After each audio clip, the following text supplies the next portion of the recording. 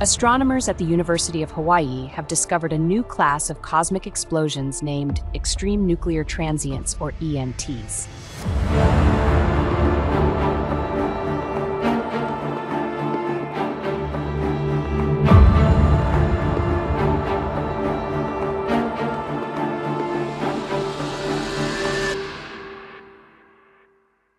Most of us think we already know what the most violent events in the universe are: supernovae, gamma-ray bursts, maybe black holes swallowing stars. But in recent years, astronomers stumbled across something even more intense: a new kind of cosmic explosion, so powerful, so luminous, and so long-lasting. They had to create a new name for it: Extreme Nuclear Transients, or ENTs.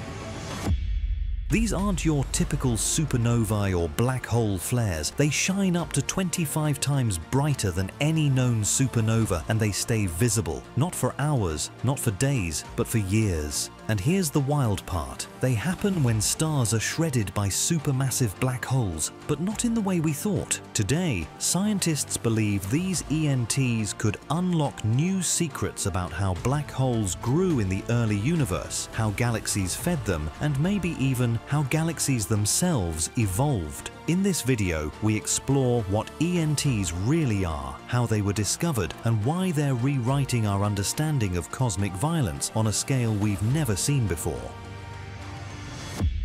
It started like most breakthroughs in astronomy do, with a blip. Back in 2018, a team of astronomers using the Zwicky Transient Facility in California noticed something strange. A flash of light appeared in a distant galaxy. At first, they thought it was a supernova, the typical death of a massive star. But this light didn't fade. In fact, it kept shining for years. And not just dimly, it was ultra bright, outshining the entire galaxy it came from. The astronomers were stunned. Supernovae usually peak and fade within weeks, but this, it was just getting started. Over the next few years, the same team, along with researchers from telescopes around the world, found more of these bizarre events. All of them shared the same traits. They were 25 times brighter than regular supernovae. Their light persisted for 1,000 days or more. They all seem to be located in the center of distant galaxies, the region where supermassive black holes reside. Eventually, these explosions got a name: Extreme Nuclear Transients. And from that point on, astronomers knew this wasn't just a rare version of something we'd seen before. This was a completely new category of cosmic event. So, what could cause something this powerful? At first, the leading theory was what's known as a tidal disruption event, where a star gets too close to a black hole and is ripped apart by its gravity. We've seen those before, but ENTs didn't behave the same way. They were too bright, too long, and too chaotic. Some researchers proposed that we might be witnessing multiple massive stars being consumed one after the other, perhaps in a star cluster falling into the galactic center. Others believe it's something even more exotic, like primordial black holes or unique accretion patterns that only occur under rare galactic conditions. And here's where it gets even more fascinating.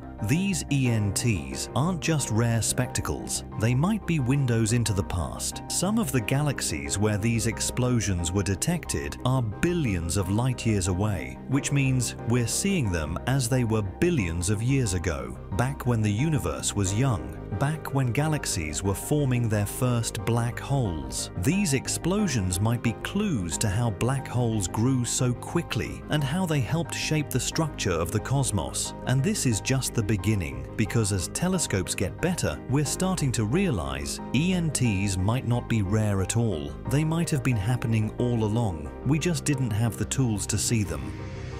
Let's break this down. We've seen big explosions in space before: supernovae, gamma-ray bursts, even tidal disruption events when stars fall into black holes. So, what exactly sets these new extreme nuclear transients, ENTs, apart? It's not just about brightness, it's about scale, duration, and location. ENTs don't flash and fade, they linger for years. In astronomical terms, that's like a fireworks show that never stops. And their light? It's not just a flash of energy, it's sustained radiation, powerful enough to outshine 100 billion stars combined. But the real clue lies in where they happen. Every single ENT detected so far has occurred in the nucleus of a galaxy, the region near a supermassive black hole. Black holes don't emit light on their own. What we see is the matter around them, gas, dust, or even stars getting pulled in and heated to extreme temperatures. That's how accretion works. That's how quasars glow. So when astronomers see a galaxy's core suddenly light up like a small universe, something dramatic is happening near that black hole. One theory: these explosions could be triggered by multiple stars falling into the black hole at once, maybe an entire cluster that drifted too close. As each star is shredded and consumed, the energy released isn't just chaotic, it becomes sustained, layered, and vastly amplified. But there's another angle, and it's even more bizarre. Some researchers believe ENTs could represent a new kind of feedback loop. The black hole doesn't just consume, it might also be releasing energy back into the galaxy, fueling a prolonged reaction. Think of it like a cosmic engine.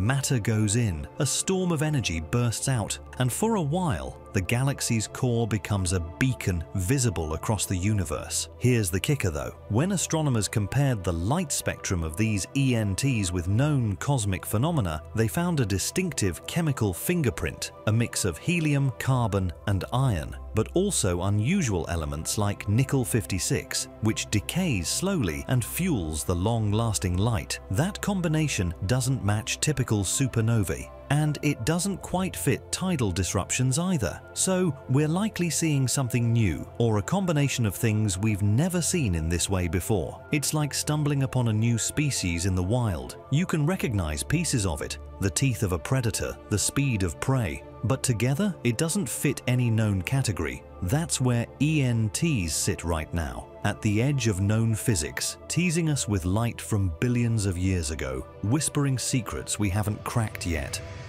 The cosmos doesn't just evolve on its own, it's sculpted over billions of years by violent events. And extreme nuclear transients, as strange and rare as they seem, might be far more than cosmic fireworks. They could be sculptors of galaxies. Let's rewind a bit. We know that galaxies aren't just scattered collections of stars, they're highly structured, with spiral arms, dense cores, star-forming regions, and most importantly, a massive black hole at the center. For decades, scientists thought those black holes were just passive passengers, but now we know they're central to a galaxy's entire life cycle. And that's where ENTs might fit in. When an ENT erupts, it releases more energy than millions of supernovae combined, blasting radiation, plasma, and particles into its host galaxy. That kind of outburst doesn't just light up the sky, it alters everything around it. The massive radiation heats up surrounding gas clouds, preventing them from collapsing into new stars. That's called feedback, where a black hole's activity regulates how much material stays in the galaxy.